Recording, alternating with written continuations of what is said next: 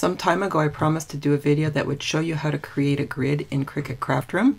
So to do that I'm going to use the Cricut Craft Room Basics cartridge, which is the one that displays by default as soon as you open up Cricut Craft Room. I'm going to click this rectangle. You could also use, there's a square here somewhere, possibly if you press Shift.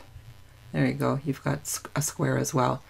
I'll use a square for the first one, and I'm going to set my size.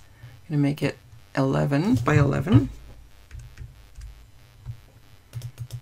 Notice that this link, the lock aspect ratio, is not clicked. So then I can change both my width and height.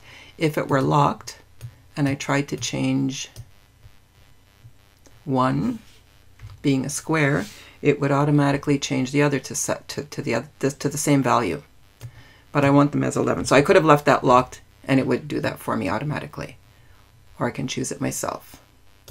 So I'm going to close this drawer so that I can see all the way down, and there's my 11 by 11 square. To add more to it, to add more parts to my grid, I'm going to go back to the original image I had, and I'm going to drag this up over here. I'm going to make this, let's say it's 3 by 2.6, 3.75 by 2.6. I'm going to unlock this, and I'm going to make this 4 inches by 6 inches. That would fit a standard photo. And to create a hole, you click Weld. You can make sure that this side and the top are even. You can then add another one. Bring that over here. And you don't have to use this to resize. You can just move your square rectangle into position where you want it. And then you can drag it out to be the size you want. You can drag this down. And then click Weld. And then keep adding them. I'm going to close this so I can see a bit better. Move this down where you want it. Let's say you want it a little square here.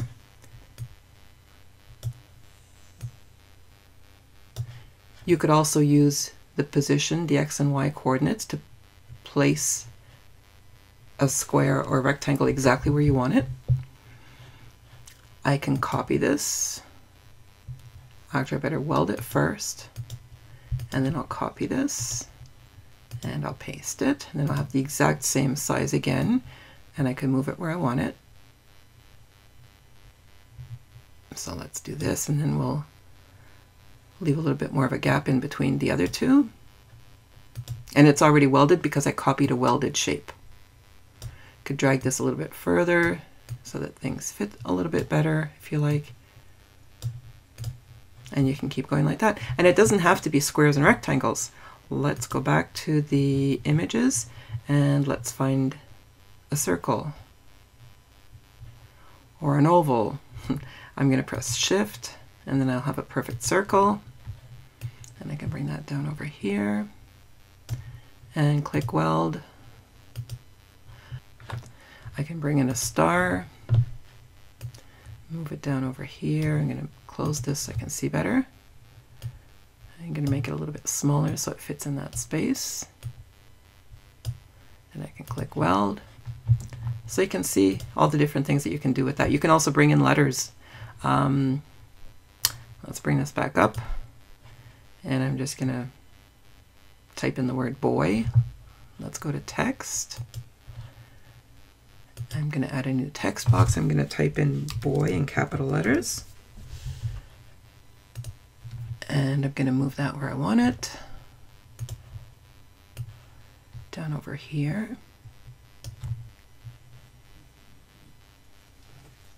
And that automatically cuts it out for me this way, so that all of these shapes, wherever you see the color lighter, a pinker color, that's going to cut out. So you can do this. You see this very often on different shapes where you've got something cut out like that. So let's take this a step further. I'm going to delete all of these. I'm just going to select them and delete them. and I'm going to create a Project Life card. Go back to seeing my images. I'm going to choose this one, and I'm going to make this size. Let's go back over here, shape properties. I'm going to make this a 3x4 card.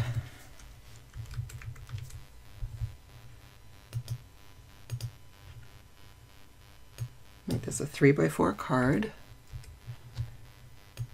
I'm going to zoom in so we can see it a little bit better. I'm going to type in the word boy.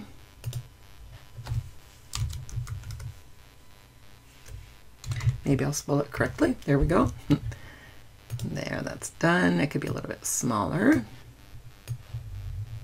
So this isn't going to be very original. It's just going to show you what you can do. So I'll move that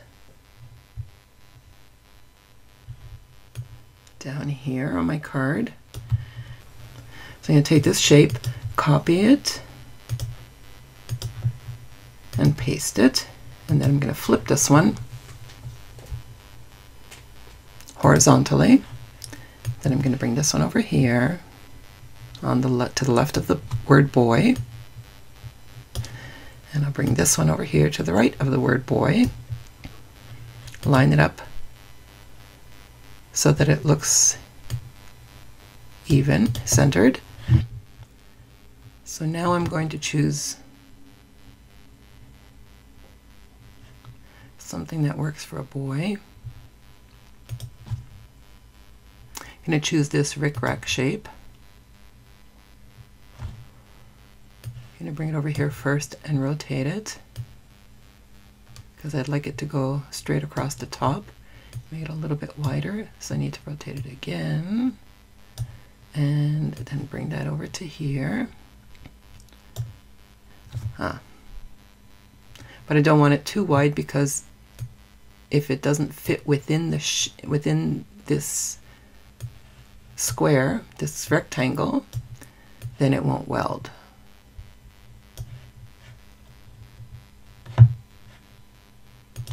Once I weld it, there we go.